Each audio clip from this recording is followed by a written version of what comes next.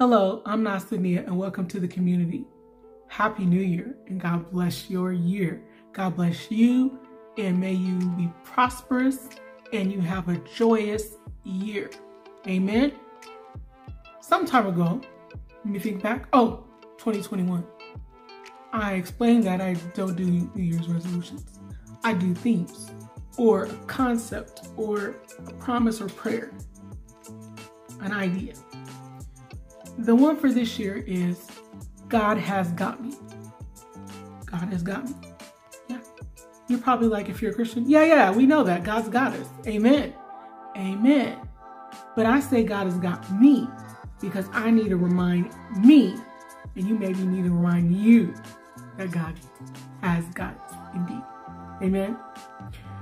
When I say that, that's because in 2022, I found myself, as you may have, attempting to make things right, attempting to correct things and fight my own battles. And where did that get me? Nowhere. Got me nowhere. Made things a lot worse. Amen. But if I prayed and I let God defend me, then I think it would have been a lot better off. It caused me more anxiety, more distress. I was upset a lot more because my efforts, as you may find, were futile. They didn't get me anywhere. Work got worse.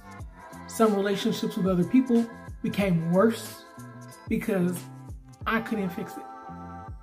And it's not until today, right now, at this moment, that I realized I couldn't fix it. And I shouldn't have tried.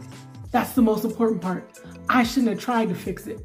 You should not try to fix it. We can't fix it. Only God can fix it. There's things that happen in your life. There's situations, relationships. They're sour. They started sour. Maybe because that person was told some things about you and they chose to believe them even though they were lies or they were wrong. Amen? Nothing you can do about that. There's nothing you can do because you started off wrong. You can't control what other people say about you, beloved, nor can you control what they think about you. You can only be the good, righteous person that God wants you to be. If you are being good to people and doing right by them, if you are encouraging them and supporting them in any way that you can to succeed in this life, that's all you can do. Other than that, you can pray for people. That's all. Amen. If you don't like me, I can't make you like me. But I can still love you. And if we have bad blood between us, I don't gotta continue by making it worse. And I certainly, and you certainly, shouldn't return evil for evil. Amen? Returning good for evil, that's biblical. And I know you may say, what are you talking about?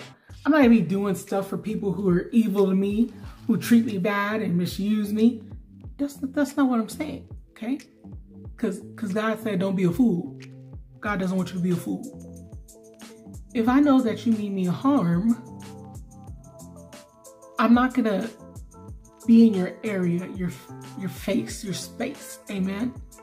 I'm not going to deal with you on that personal level if I don't need to. But what I'm saying is you may need to interact with this person, beloved. They may be your boss. They may be your coworker. So you need to stay prayed up. You need the Holy Spirit to help you. You need to pray every morning before you go to work. You need to pray on the way home from work and maybe during work. Amen. And you need to limit your interactions as much as possible and keep it short and sweet. That is my advice to you. But God has got you. No need to fear. He will handle whatever situation it is in His time, not in your time. Amen.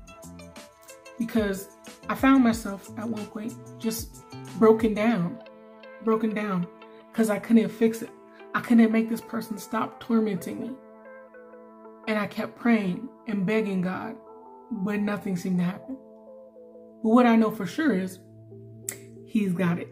He will take care of it in His time. I need to find the joy in my work at work again, because I allowed this person to suck out my joy.